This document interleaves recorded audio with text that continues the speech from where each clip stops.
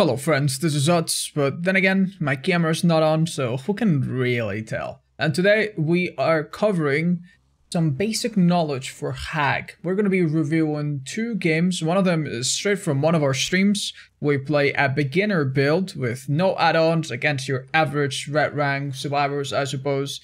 And we show the very basics of how to play Hag. We show how you should draw your first traps, what should be your general strategy. Long story short, put some in the middle, then work your way backwards, and some basic principles. And in our second game, we actually play Hag on a completely different level, but applying all of these same principles. This was a game recorded during practice for a tournament against a competitive team.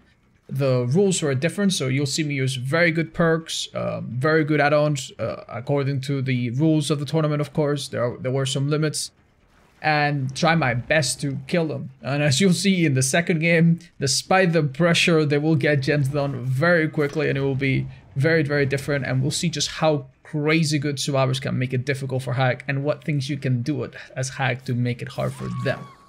So with that out of the way, we're gonna go into the first game. Then again, let me apologize. This was during a charity event day, and there were a lot of donations. I'm sorry if you find them a bit annoying. Rest assured, all that money went to leukemia research. So with that out of the way, enjoy the first game, or feel free to skip to the second if you think you're a top-notch Hag and you want to learn how to beat really good survivors. Anyway, Fractal Cowshed is actually a very tricky map. Many powerful loops, even after the nerf. Hag, however, doesn't really need to worry so much about that. I'm gonna put one over here. My idea with Hag, always, get to the middle. Alright, we got Whispers, so we got something to work with. Get to the middle, put a couple traps near the middle, and then work your way to the back. Whispers is on. I'm gonna try to retreat until Whispers is back off. There you go, perfect. I'm gonna put one right here. We got Ruin, Devour Hope. They're bigger. They're kind of like gambly perks. We just lost Devour Hope. Doesn't matter. They lost 14 seconds doing the totem and looking for it and so on. Not bother about it. I'm gonna put this here for the... And we do have Ruin still, so if we chase someone off this gen, that could be really good for us. Sloppy Butcher is gonna make... Oh, we don't... Yeah, we do have Sloppy Butcher. Sloppy Butcher's gonna make that heal take a little bit longer. Hi, Lysis, thank you for the 20 bucks. Thank you, so now we have we have half the map more or less covered in this. Using only Trapper with sub 200 hours by watching. If I can do another request. Oh, I'd yeah. like a Trapper match with Surge, Sloppy, Corrupt, and Thrilling Trap. It will be done. This part of the map, I'm not gonna bother chopping too much. I just want to push this person to our side of the map. Did it work? Oh boy, I think it's gonna work. Glad to donate to Search for Good Cause Man. This is bad because we don't get to teleport fast enough. I'm gonna let it. That hard? Alright. Ruin's doing a number on that gen. Let's pick her up and bring her a little bit closer towards the side of the map that we've trapped. I'm not gonna bother here. She'll be escaping too quickly. I'm gonna put her about there. And now she should be surrounded by about 7 traps in pretty much every direction. I'm not gonna bother trapping the hook, I don't think. Because we have one literally right there. And we have another on the side. Yeah, we're all good. Quite honestly. I might trap this totem in the middle here. Hi, Griff. I know. We've been going for a little while. Scratch Mars by the edge of the map. Hello. Honestly, he could have dropped that and that would have been good for him. Because I didn't insta-hit or anything. We have brown add-ons that let us teleport a little bit further. And also... Oh, he's gonna go down. Methinks. Yep. I'm upgrading my early $9 donation to the full $20. Oh, I was a bit late for that, wasn't I? Christmas tree trapper a whole day ago.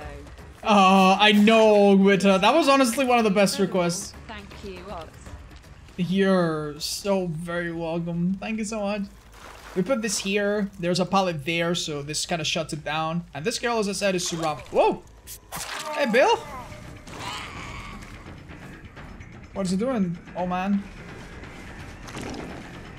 Honestly, this fucking Bill might have just clutched this. Not quite. That trap was a little bit too far. Doesn't matter. We got him. We are giving him a bit of a chance to recover here. Not sure how much I like that. We did put this trap here, and we pre-trapped it. So this is good. We're gonna go not trap him. If he's on a survivor friends, he's gonna tell his friends, oh, I'm okay. I'm not trapped. But little does he know. We also have an add-on to put down traps a tiny little bit faster. Like 0 point something seconds. Hello, Jingly Dwight. I think we can hitch him. Unlucky. I think I have time. He's gonna go rescue.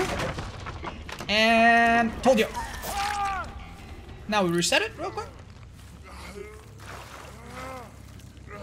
So the idea of putting a trap in the middle and then going back basically ensures that you'll have something to push survivors into and ensures that survivors will not find you as quickly. Thanks Oz for this amazing stream. Hi, Sally Sil. Cells and seeing how much they can help is amazing. Really? Chat. Hello. If you can register for stem cell donations. That being said, can I see a Machete Man game, aka Trapper, without using his traps? Not sure if it will be very fun, but yeah, I'll try to do something special for it. Sure. Wow, this girl actually stealthed me out here. I think this is a GG. She might have stealthed it out, but like everybody's down. All right, girl, you want to do that? For sure. Okay, you sure you want to do this? You are giving me like a reason to camp. How do you decide where to put your traps? All right, I'll try to help you. It's very simple stuff, okay? Since these guys are a bit of pranksters, I'm gonna teach you some very basic stuff. I'm gonna put down a trap, all right? Look at this. You see these particles on the ground? You see this little circle particle? You see it? You see it right here? Hi, Chupins. How do you feel knowing that playing Modern Warfare with tomahawks constitutes practicing hunting? Alright, thank you for making me laugh, dude. This thing right here is the radius. This is 3 meters by default. You see? What? This whole thing is the trip radius. Look how much you can cover. Think to yourself. It's like playing chess, alright? The map is your board. How do you place this big ass piece so that it takes the most annoying places? Insane for streaming for so long. Absolutely love dedication and your continuous. Hi, Leila. All right, so let's go over some ideas, right? But I'm moving in with my girlfriend soon, and I'm trying to save up.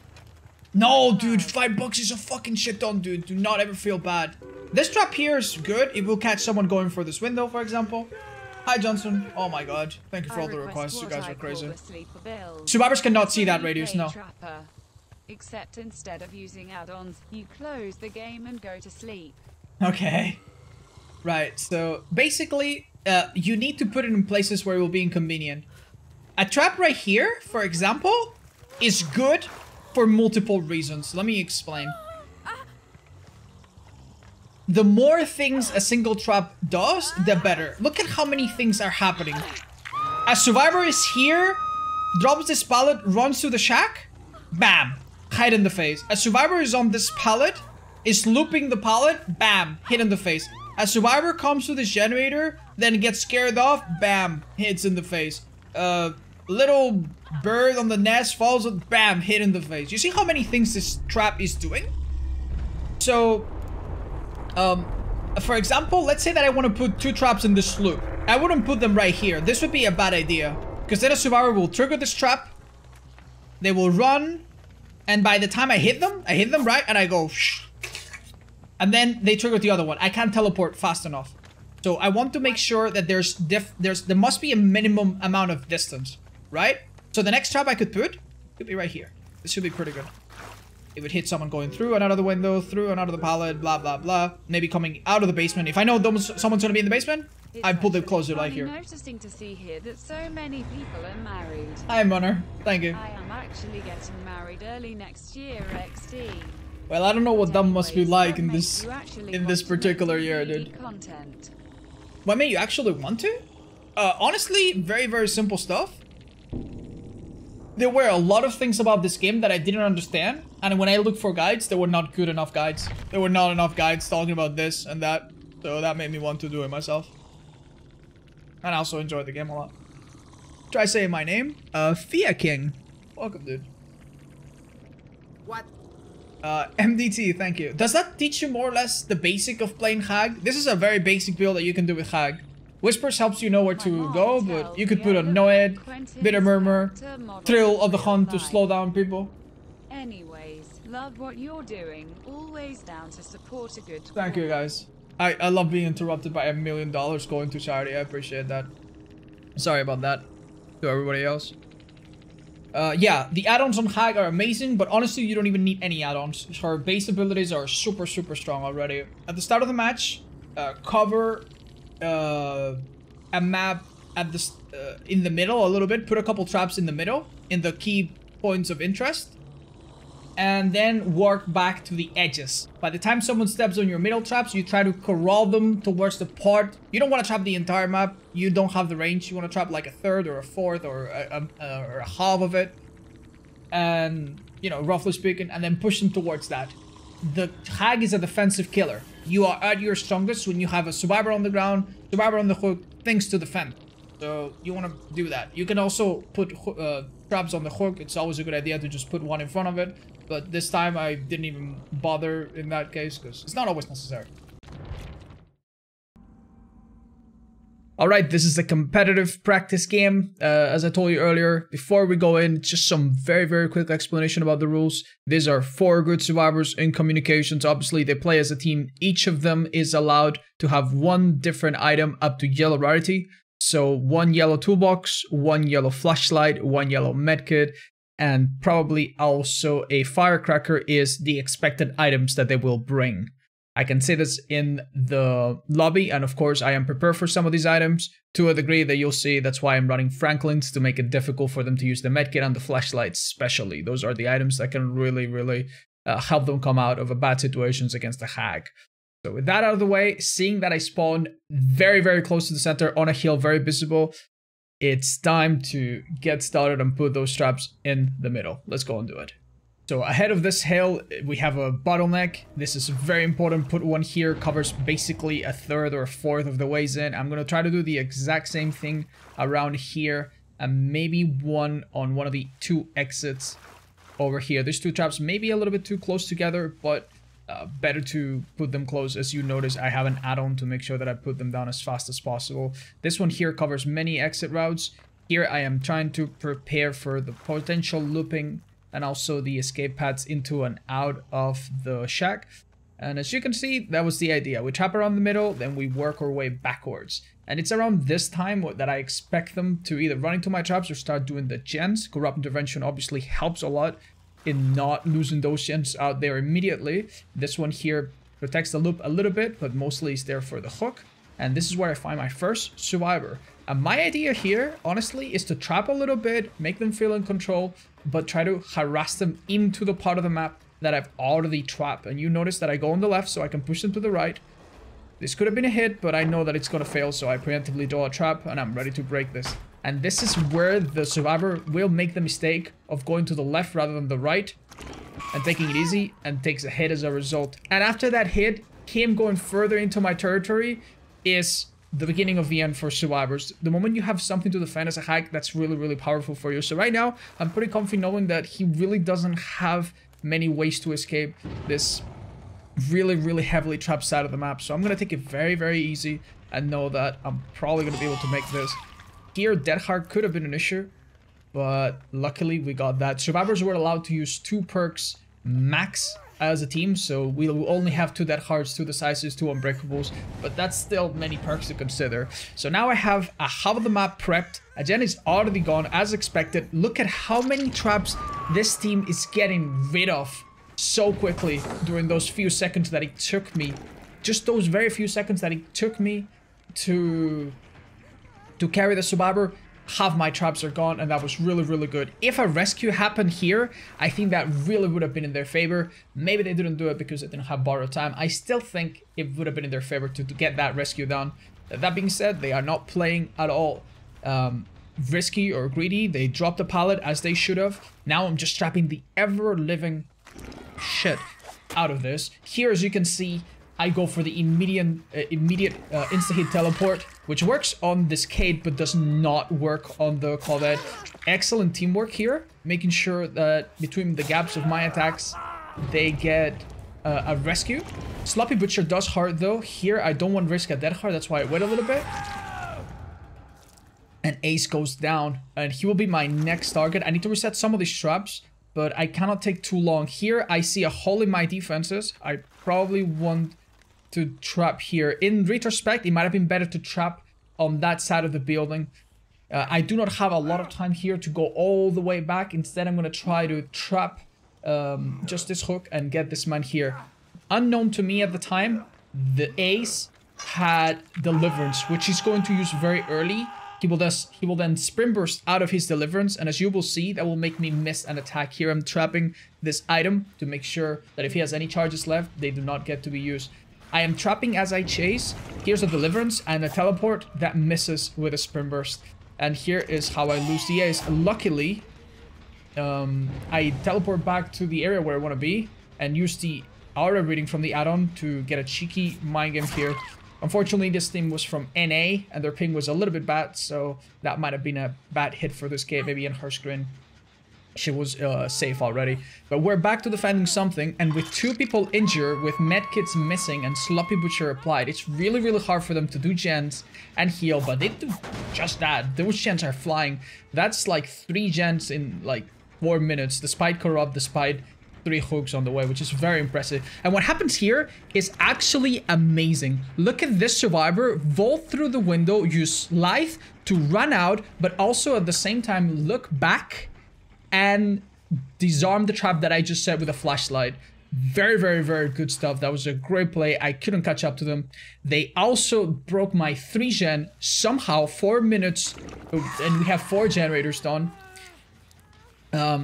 In my half of the map that I got trapped, they somehow managed to get that gen done, which is insane.